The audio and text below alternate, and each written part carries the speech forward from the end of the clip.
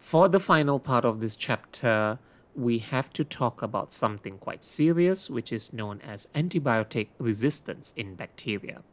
So, what exactly is antibiotic resistance? You see, for example, I'm showing you two bacteria. One is bacterium A and one is bacterium B. Now, imagine these bacteria are both causing infection in the person. And what we do is we give a particular type of antibiotic, and the name of the antibiotic is ampicillin. I don't need you to memorize the name of the antibiotic. Okay, don't worry. So when ampicillin is given, it affects bacterium A, and bacterium A dies off. But here's the weird thing. Bacterium B still remains unaffected. So A is said to be sensitive to ampicillin because it's able to be easily affected by ampicillin, but bacterium B is said to be resistant to ampicillin. Therefore, bacterium B is antibiotic resistant. So, antibiotic resistance means that the bacteria are unaffected by antibiotics that would normally kill or prevent its growth. So here's where we are talking about something quite interesting here. Antibiotics are normally supposed to be able to kill bacteria or prevent them from growing, but some bacteria have developed this ability or this superpower that makes them unaffected by the very thing that is supposed to kill them. So, of course, then we would like to ask the question, how can a bacterium become antibiotic resistant? Now, I do not need you to memorize the situation, but this is my favorite way of teaching antibiotic resistance. So I hope it makes sense, but if it doesn't, okay, well, I don't know. So let's hope you.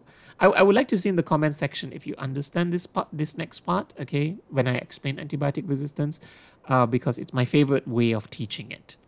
So imagine for a second, okay, this is a situation, I don't need you to memorize this. Now I'm showing you a bacterium here, and in the cytoplasm of the bacterium, I am drawing out this circular DNA, and in the circular DNA, I've highlighted out a particular gene, and this gene codes for an enzyme. I don't need you to memorize this, okay? We are not talking about the resistance part yet. It's just to, set the tone, if you may.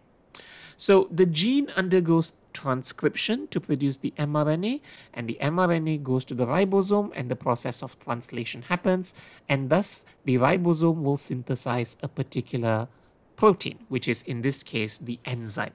That is how the gene codes for the enzyme. Notice the shape of the enzyme, okay, that triangular bit at the top, okay, that kind of triangular groove that is known as the active site, and the square groove over there is known as the allosteric site. I did talk about this in chapter 3 when we were covering enzyme inhibitors. So this enzyme, as an example, it catalyzes ATP formation in the bacteria. So is this enzyme important for the bacteria? Yes, because the substrate will bind to the enzyme and then ATP is formed. Okay, just a simple example. And because the bacterium is able to produce ATP, the bacterium is surviving. It's just doing its normal job. Now, let's say I wanted to kill this particular bacterium. If I wanted to kill this bacterium, I would give it antibiotics. Now, so the antibiotic enters the bacterium, and look at the shape of the antibiotic, like a square shape. It is able to non-competitively inhibit the enzyme by binding to the allosteric site.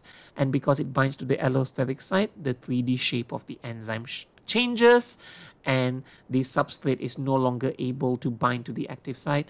The bacteria no longer has ATP, and therefore the bacterium dies. So the bacterium is not resistant, it is sensitive to the antibiotic. So this is one way in which certain specific antibiotics can kill bacteria. They will inhibit important enzymes in the bacteria cannot carry out those important chemical reactions, and thus the bacteria die. Now, imagine for a second that another bacterium, still alive, okay, this bacterium is alive, but that gene underwent a particular mutation. Remember, mutation of the gene means a random change in the base sequence of the gene.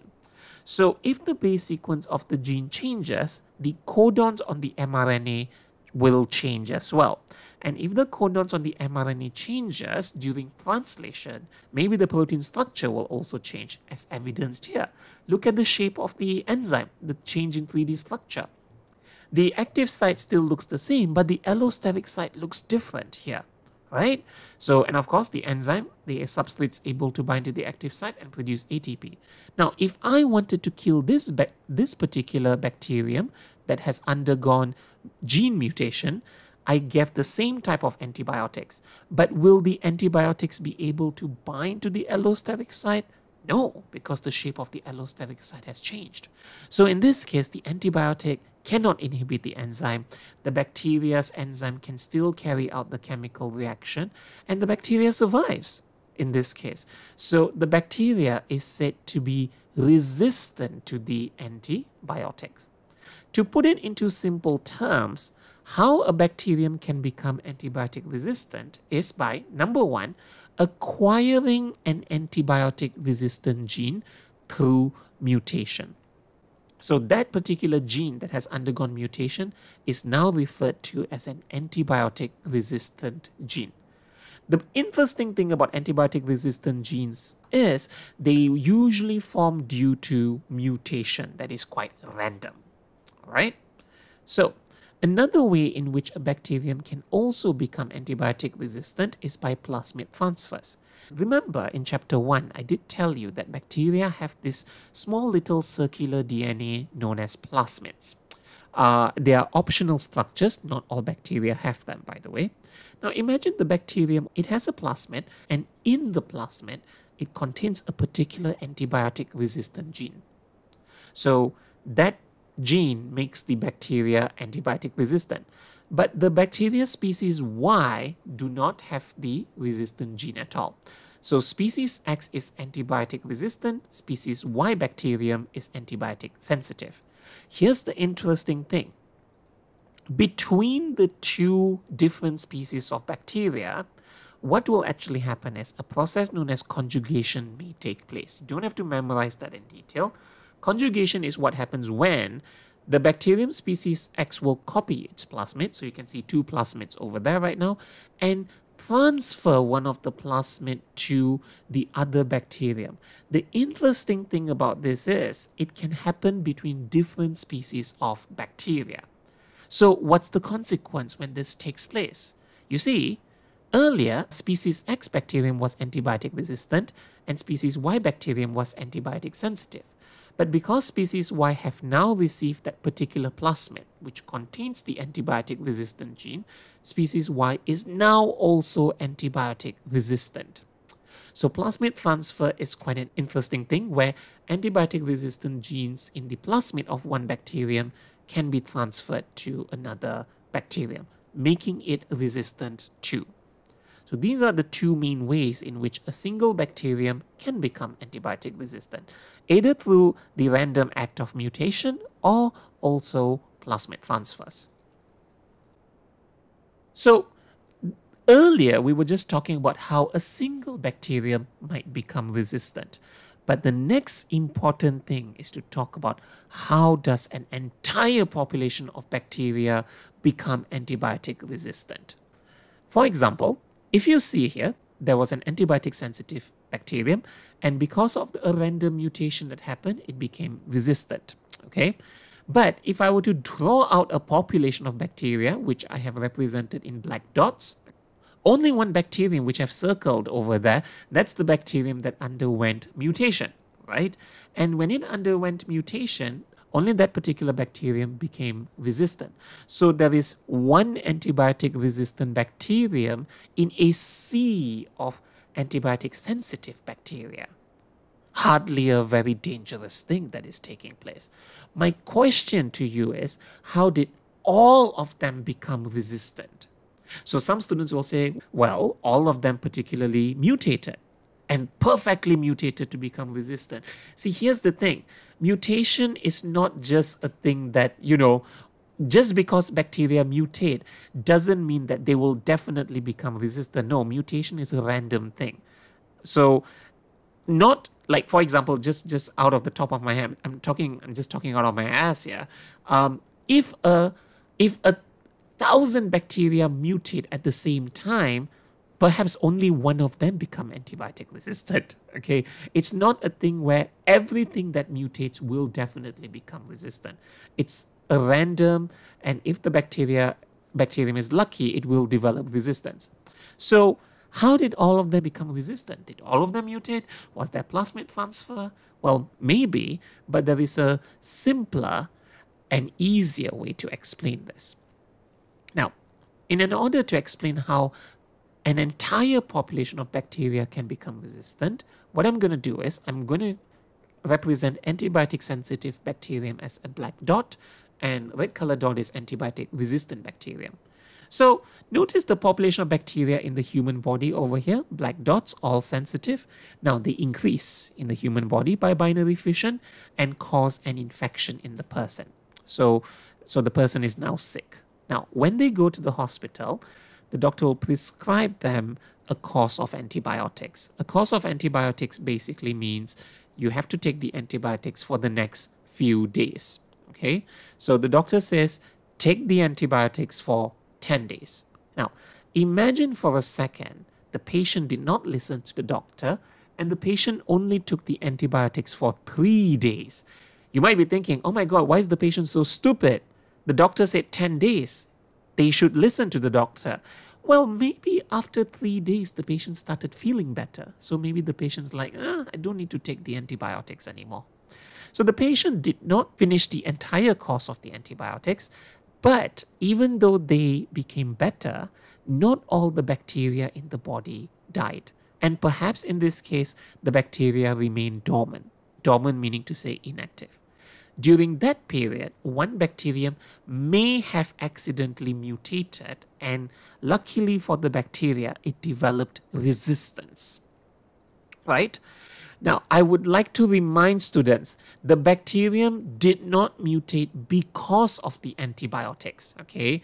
The bacterium mutated randomly, and it so happened that lucky for it, it developed resistance. Now, remember that was during the period of dormancy, but when it becomes active again, the population, the bacteria increase in the future, causing another infection. The patient goes back to the hospital and the patient is given another course of antibiotics. But here's the interesting thing. Not all the bacteria will die. The sensitive ones, which are the black ones, will die. But the resistant ones, which are the red ones, will survive because, well, they are resistant, right? So they have an advantage to survive. And those that survive will reproduce. And when they reproduce, they will get a population of resistant bacteria in the patient. And in this case, the patient is in trouble because now there is a population of resistant bacteria causing problems to the patient. No matter how many tablets of those antibiotics the patient takes, the antibiotic is no longer working. So this is a process known as natural selection, where using antibiotics increases the chances of resistant bacteria to survive and reproduce. That is irony in an extremely jarring fashion, right? You see, you're supposed to use antibiotics to kill bacteria, but the act of using too much antibiotics indiscriminately will cause resistant bacteria population to increase. That is quite scary. To summarize, one bacterium may mutate and become antibiotic resistant because it now has the antibiotic resistant gene, or one bacterium may receive the plasmid containing the antibiotic resistance gene from another bacterium, all right, and thus also becoming antibiotic resistant in the process. This makes one bacterium become antibiotic resistant. But to explain how an entire population of bacteria are resistant, we start off with this population of bacteria where you see one resistant red bacterium in a sea of antibiotic sensitive bacteria. Humans use antibiotics. Most of the sensitive bacteria die and the resistant ones survive and reproduce, okay? So in this case, they survive. But now you see there are some black ones, there are some red ones. That's still fine. So the humans use antibiotics again, but this time the black ones die off and the red ones still continue surviving and reproducing. And when they reproduce, they will pass down the gene to the next generation, and all the bacteria in the future generation are now antibiotic resistant. So this is how a population of bacteria become resistant through natural selection.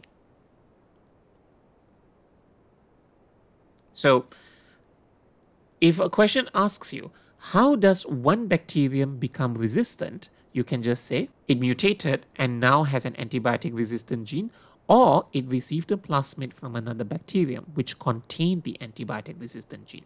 But if a question asks you, how did a population of antibiotic resistant bacteria develop? You have to say that we use too much antibiotics, causing the sensitive bacteria to die and the resistant ones to survive and reproduce. And when the resistant one survives and reproduces, they pass down the resistant gene to the next generation, and thus the new population of bacteria are now antibiotic resistant.